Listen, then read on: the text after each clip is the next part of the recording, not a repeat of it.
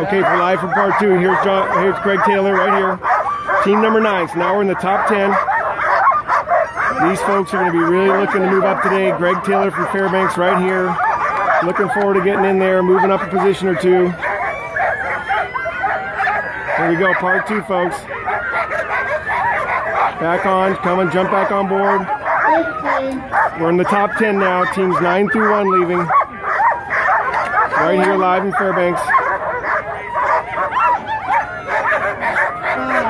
4, 3, 2, 1. Greg Taylor, his team's out, off, blasting out. Greg Taylor is on the way. Remember, Greg Taylor took 2nd place at the Fur Ronde just a couple weeks ago, so he's in 9th today. We've broken the feed up into 2. This is the top 10 right here. Team number 8 coming in. Marvin Cochran, North Pole, Alaska. Any one of these teams could have a really big day. It's a 27-mile race. They added mileage. Thanks for joining us, everybody. You're back live here. Top 10 teams heading out. We just did the 22 through 10, and now we're doing the 10 through 1. Here's Marvin Cochran. Let's go look at these dogs. Oh, yeah, good and strong.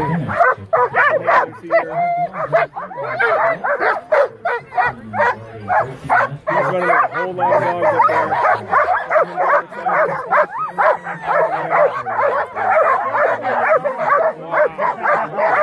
And here's real festive here today.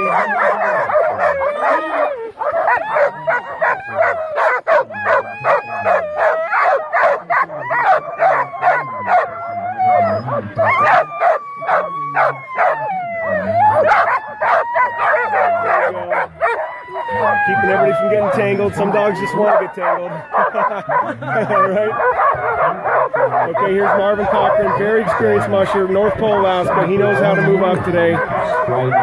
Top 10 teams right now, folks, at reverse start. Lynn Whipple joining us from Colorado. Thanks, Lynn. This is what Marvin's seeing, folks.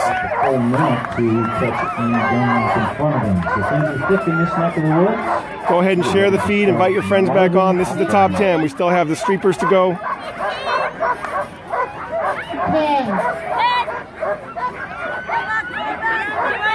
Okay. 5, 4. There's the kiss. 3, 2, 1. All right, Marvin's wife to give him the kiss and help count. There she is right there. We'll see what Marvin's wife sees. How they looking? They're good. Okay. She knows they can move up. She knows this is a big day today. All right, Amy Dunlap. Let's keep an eye on the Dunlaps always. I know day 1, Buddy and Lena were saying Amy's the one to watch for. And she can move up quickly today.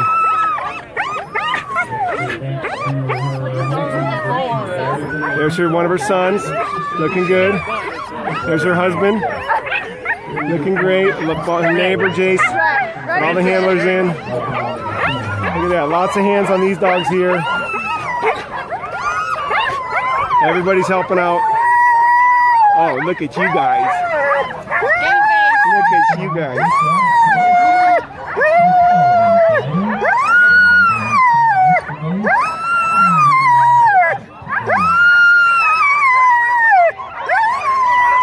There's the pit crew again. Hi, Amy. She's not at all nervous. We're going to see the world through her eyes right here. Lots of fans saying, go Amy, you bet. She could really move up today. 30 seconds. 30 seconds. It feels like forever to a musher. Feels like even longer to those dogs. They want to go.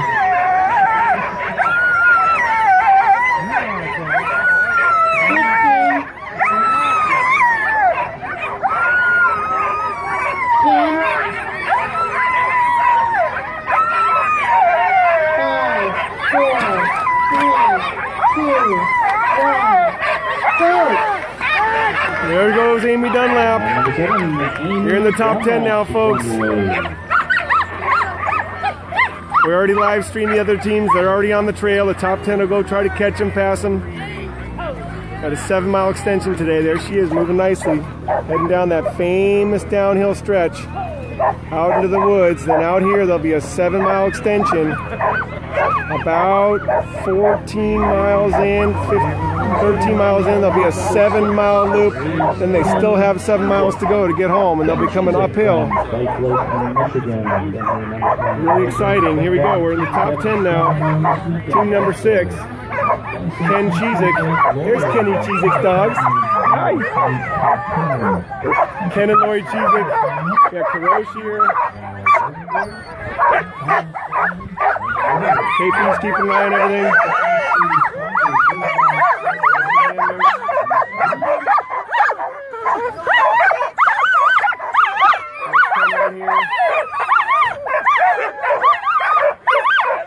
He's moving in, getting his partner.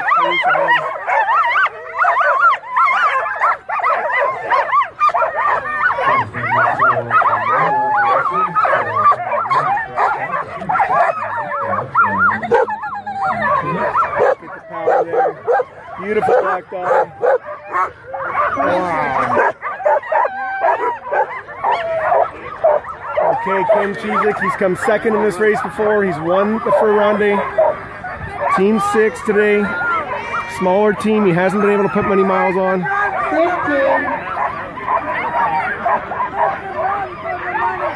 10. 5, 4, 3, 2, 1, go! Ken Cheezick, folks. Ken and Lori Cheezick's team. Heading out. Cheezick is underway with his 10 steady dog. Ken could certainly move up today. I heard somebody from the crowd yell, he's in the money. Let's see if it stays true. Now we're in the top 5 here. Mark Hardham from Canada. This is where it gets serious, folks. Top 5. Number 5. Remember, reverse start.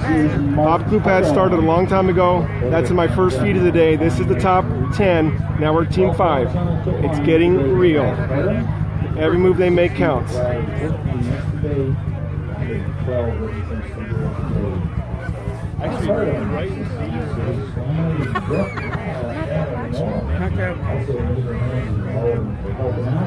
Look at this string of dogs.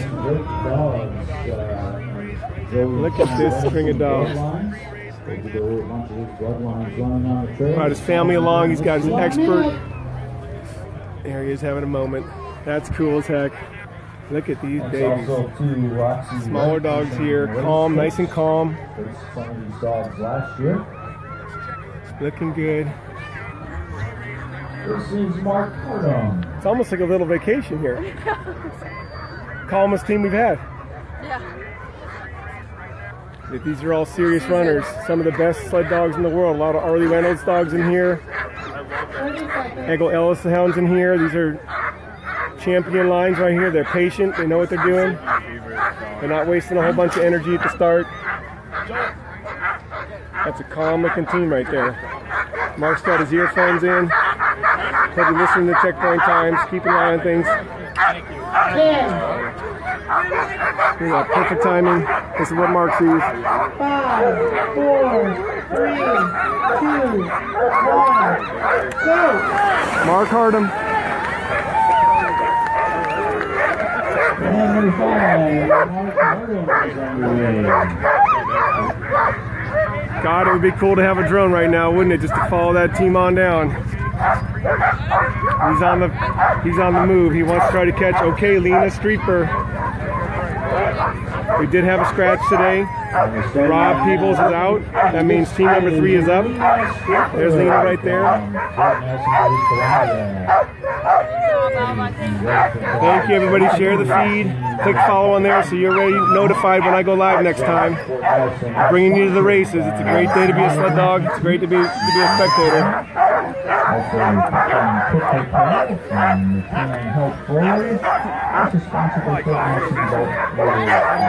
she is, getting it all checking everything.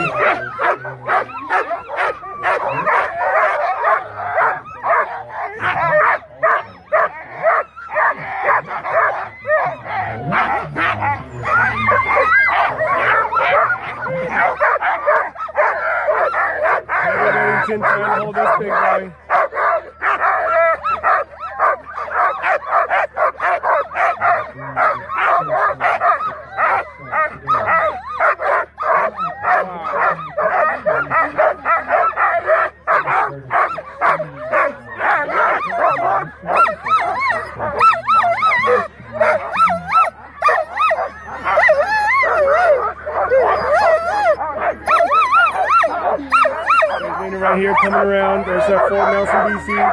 Give him the last bit of love. Coming in nice and close. And there's no waiting. 3, 2, 1, go! Lena Streeper, she's off. Lena Streeper is underway. Lena Streeper. You could see how she didn't come to her sled until about 5-6 seconds. Didn't have to have that long agonizing wait. Better to visit her dog. She knew her sled was handled. Different techniques. Okay, Michael Tetzner from Germany. Looking to move up to first today. Take his first Open North American.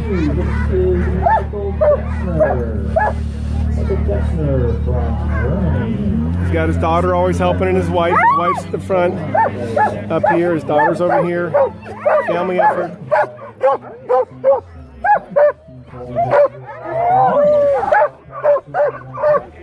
There he is getting the handshake.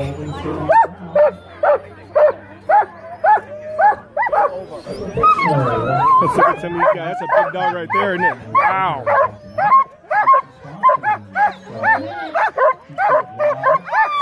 Big old dog. Look at the muscle work on these guys. Thank you. Beautiful muscle work, muscle development, different sizes.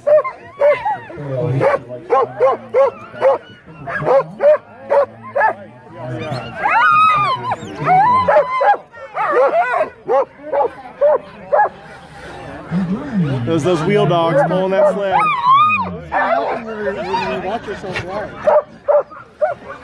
Here we go. We got all these guys on live right now. We're looking at. Are you watching a different feed? Buddy got a handlebar mount. Oh, cool. Yeah. Here we go, Michael Tetzner. 5, 4, 3, 2, 1. Okay. Go. Wow, coming in hot. Look at that. Tetzner is underway. Buddy's team coming right in the start to you, folks. Not messing around. Make sure to go to his page and try to tune into that live feed. He did 42 minutes yesterday. It was super cool. You can watch a whole team of perfectly trained dogs just lumber down the road. There they are. That's the live stream camera right there. He's got hot packs on it. Very cool. On the starting line now, good number current race leader by Buddy having his conversations. This is Buddy Streeper. Remember last year, Roxy Wright won by just a few seconds. This put Buddy in second place last year. He's looking for a little redemption. Having a moment.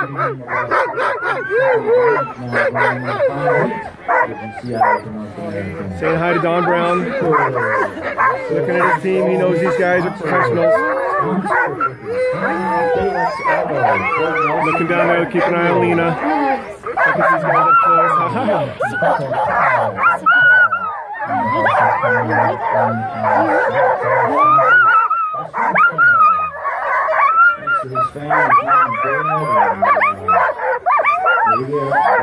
These guys are pretty calm right here, right? These guys are pretty calm.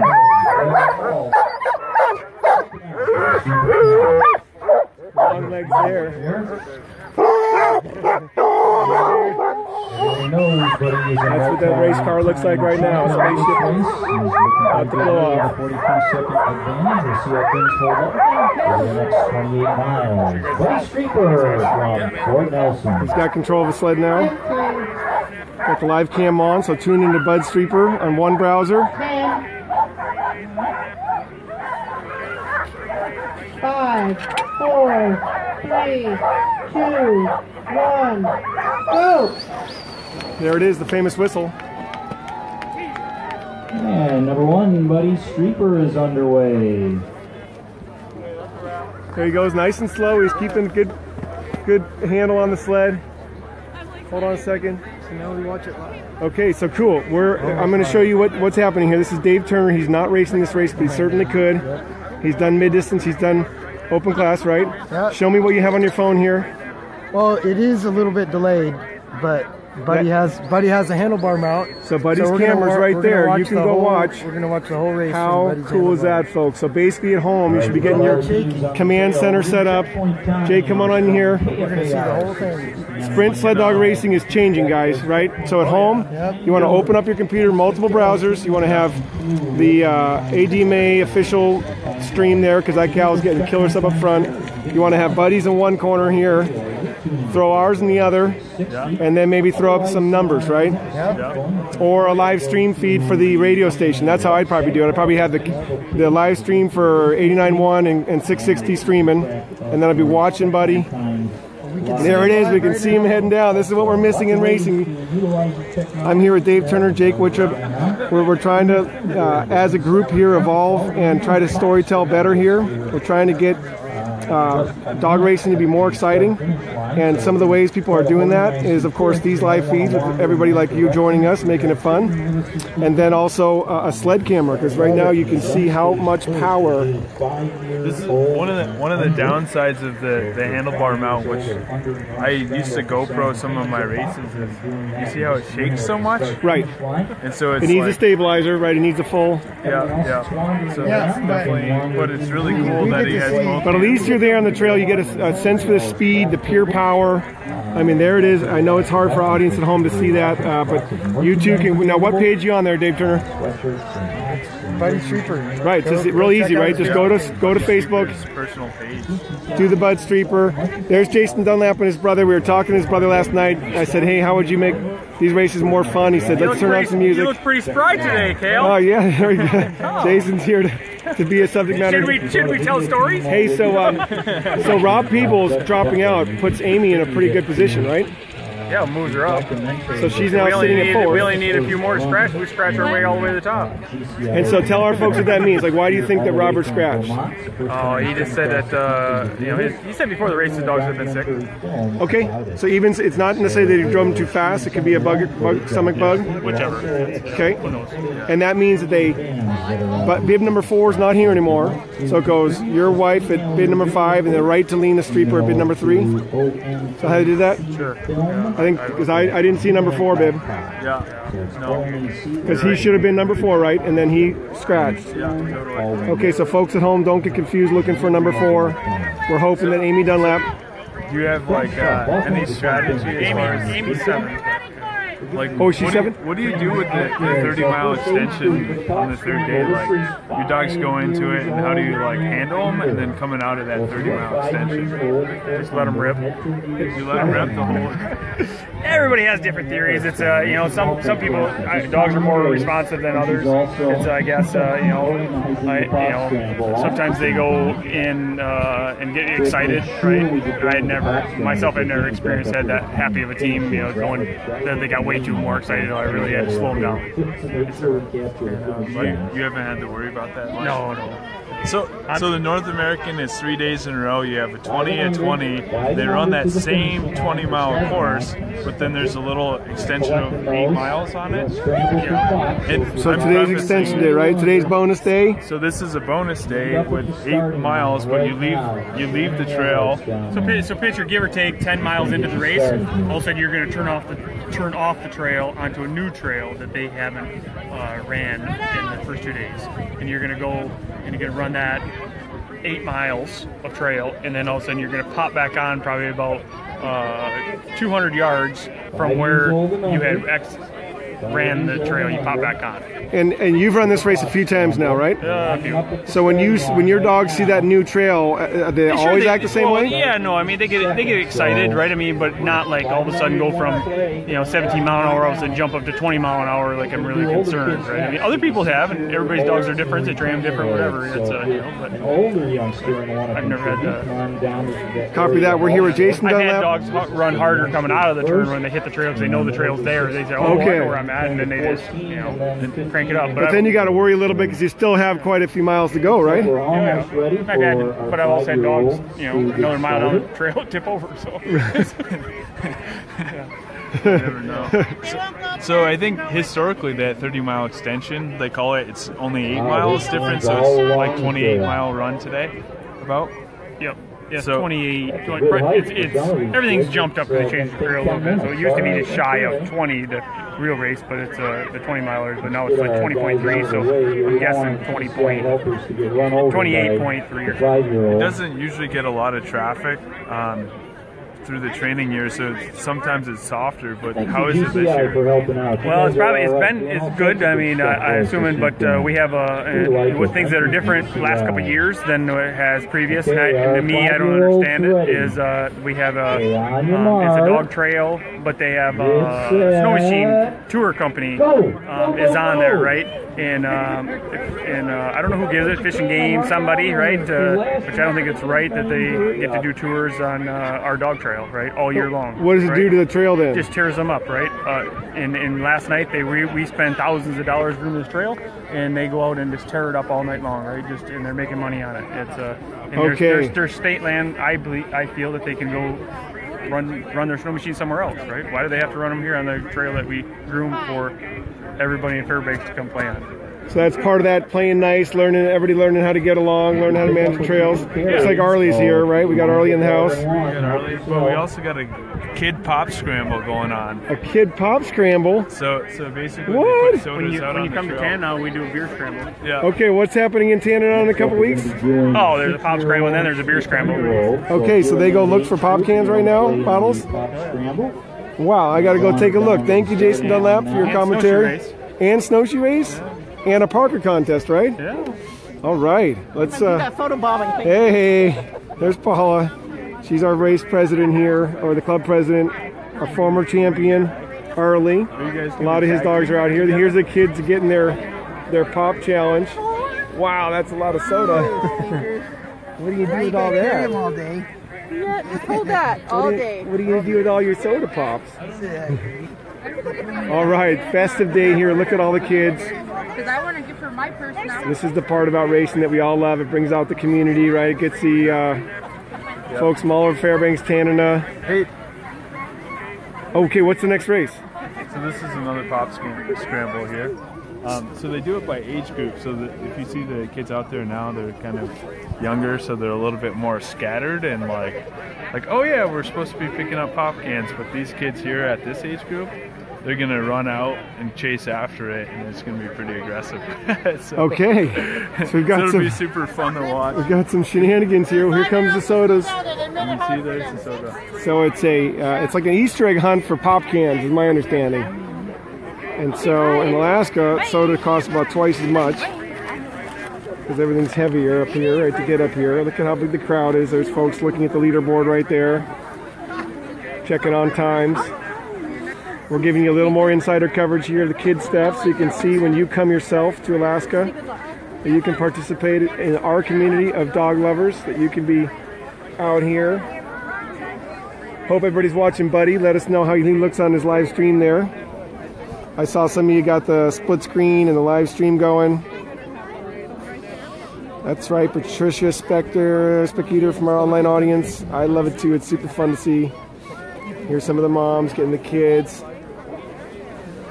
Getting them in. We got people watching everywhere. Out on the dog trail, passing vendors, cameras. Out there. This reverse start order always adds to the excitement on the third day. Mushers The cutting radio, through. tune in to KFAR 660 and get the live coverage and listen to what's going on out there. Also, the checkpoint times, we're logging them in on the Alaska Dog Mushers Facebook page, so you can pick them up there. Or just John McKinney saying if I go to Alaska, I might not leave. I'm going to go ahead and put a big like on that. I'll change that later to a heart. It's a beautiful state. All kinds of opportunities up here for adventure, Right out there with the fast for seeing things you've never seen, for Aurora Borealis. There you can see they're dropping all the soda cans in the trail, so these guys will all be having their own fun here. Lots of kids. There's one of our champions, Arleigh Reynolds, providing expert commentary.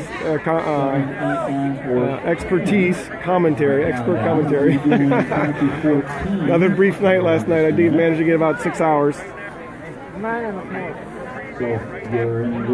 Oh yeah, that's right, Mandy. You're moving here. I know it. It's your destiny. What age is this? What age is this? Yeah. Oh, for the soda pops? Yeah. 6 to 10 years old. Right? All right. Everybody's got to be nice. And there's lots of you, so at least get one. You can put it in your hats and your pockets, but let's make sure everybody at least gets one can, okay? No pushing each other. That foot behind the line. Look at all these kids.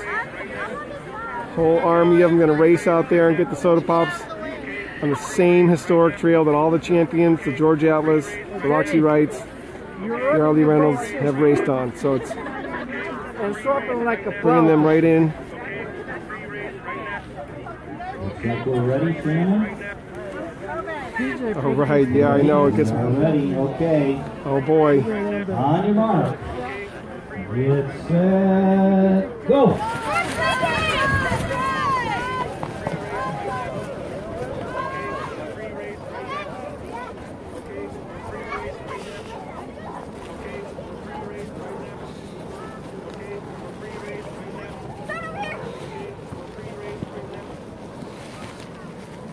Here we go. That's what it looks like. We're pre-race right now.